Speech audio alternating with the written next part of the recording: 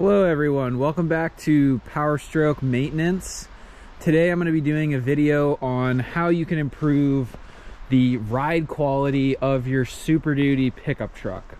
The first thing I'm going to recommend doing to improve the ride feel and just the overall quality and the precision of handling on your Super Duty is replace the shocks. It's 8 bolts. Whether you're going with the Fox 2.0s like I have, or the Bilstein 5100 series, or the 4600 series Bilsteins, they will dramatically improve your ride quality. So I started with the OEM Ford shocks, and then I went to the Bilstein 4600 series because I couldn't find any of the 5100 series. They were out of stock. And just putting the Bilstein 4600s on, they're only $100 a shock. It was like night and day over OEM. With the 4600 series, I was getting some sort of noise. I think there was a rock in my front suspension, but I thought it was the shocks. And so because this channel is about testing parts and all that, I went out and I spent the money to get the Fox Performance 2.0s, which run about $200 a shock. So they're twice as expensive as the Bilsteins, but I would say they are way better than just 2 times as good as the Bilsteins. They are like 10 times better than the Bilsteins in terms of precision, in terms of the composure on rough roads. I do not drive this truck rock crawling or 100 miles an hour through whoops. I drive this truck mostly on the road and then on sketchy dirt roads, back roads with a lot of washout. And I wanted something that would handle well in the corners, but also give me enough body roll control so that when my sway bar kicks in and it kicks the front of the truck back and forth, there's some measure of control when it gets into that rocking motion. So again, replace your shocks. It will really help the ride quality. It will not soften the ride. I want to make that very clear. It will not soften the ride of your Super Duty if you do shocks, but it will help with body roll. It'll help with cornering. If you hit an expansion joint on the highway, your truck won't lurch crazily side by side. Shocks are huge, and so for $800 you can replace all 4, get Fox 2.0s. You will not be disappointed. Oh, this thing's such a mess. The wintertime does not treat vehicles well. The next thing that you should think about doing to improve the handling and the ride quality of your Super Duty is put an aftermarket steering stabilizer on. So I have, if you can see it here, I have a Bilstein 5100 series steering stabilizer underneath my truck, and so what that does is dampen the lurching or the jerking that these 35s cause when they hit a bump. Because they're heavy tires, they'll pull the whole steering mechanism in different ways.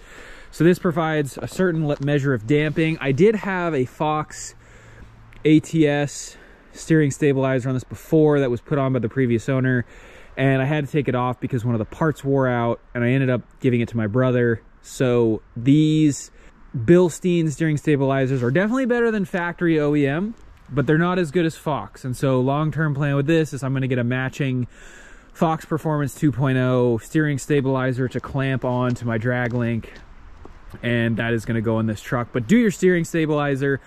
It's for the Fox Performance another $300. What is that? That gets you up to about $1,100 with the shocks to get better ride quality. I haven't replaced any of the OEM load-bearing components. No springs, nothing. It's all the same, and I can even show you here. You know, you'll see this is a OEM spring. It's not progressive. Stock ride height. Just shock, steering stabilizer. All right, and then the last thing you can do, I know a lot of people talk about, and this is probably a little bit more expensive, but get aftermarket tires, or even with your OEM tires, figure out a way to get Forescan, go to an aftermarket shop or buy it yourself. It's like $60 for the dongle and $12 a year for the software, and lower the TPMS threshold light in your BDCM. In the module, you can go in and there's a new way to without having to go into the as-built in Forescan and know the actual codes, you can lower the TPMS light threshold on your truck. Now what that does is it allows you to run lower pressures without having it throw a code. And why that's helpful is because the factory threshold is set to like 60 or 70 PSI. Like my door sticker says I should have 60 in the front and then I should have 75 in the back. And that is assuming you are towing to the GVWR max. Like this truck is fully loaded at 10,000 pounds and I have it freighted all the time. And that's just not the case. And so I know I've had several people in the comments on some of my reels talk about, you know, what I should be running for tire pressure. I appreciate all your input. It's been super helpful. And I've decided on my truck, I'm running 45 PSI in the front and 45 in the back. I know sometimes people run less in the back, and I tried running like 30 in the back, and I just didn't like how it felt. It was just a little too mushy. I'm leaving 45 and 45, nice and simple. I did do a chalk test, and my rears are definitely wearing a little unevenly, but I rotate my tires every 5,000 miles on the dot. Like every oil change, I'm rotating them, so I'm not worried about uneven wear.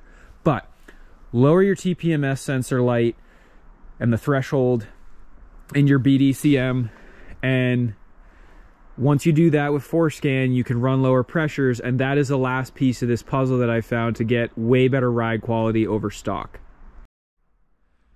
Now, I did 35 1250s on my truck with a stock 18-inch wheel. I think it looks great. You could put aftermarket wheels, but these 4 tires, they're about $400 a tire for this. They're load range F, so they're a little bit more heavy duty. I run them at 45 PSI. Now, that was about $1,600 for the tires, then about $1,100 for the steering stabilizer and the shocks. So to improve, generally speaking, the ride quality, not necessarily soften it. I mean, obviously soften it with the tires, but I didn't soften or lighten the load capacity at all on my leaf springs or my front coils. You can get incredible handling out of these trucks. Now, it's not the same as putting a Carli kit on. I love the Carli kits, don't get me wrong. One day, I hope to put one on this truck because they're just the ultimate in terms of capability. And if you have Timbrens or airbags, like, you can still tow a lot of weight. So I think that would be awesome. But for us guys out there that want to keep some level of stiffness, maybe we don't want to have to go put progressive leaves and coils and, you know, a new track bar and do the full shebang. Just doing shocks, a steering stabilizer, and then lowering the air pressure in your tires is a huge improvement over stock. And I would highly recommend you doing this. I mean, what is that? $1,600 for tires and then $1,100. So what does that put us at? $2,700. Now that doesn't include the labor to install these, but shocks, it's 8 bolts. The steering stabilizer is 2 bolts.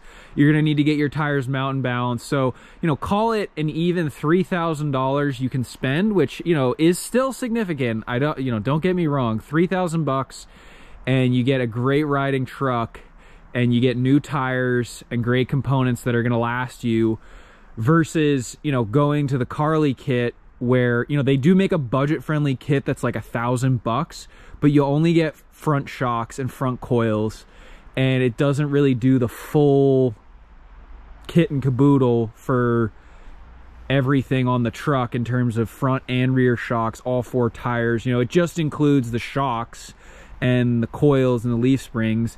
And those Carli kits, if you do a full kit, you know, especially if it's, you know, this is more of like a commuter setup, right? Like, I'm not going to go smash whoops in this thing or go rock crawling.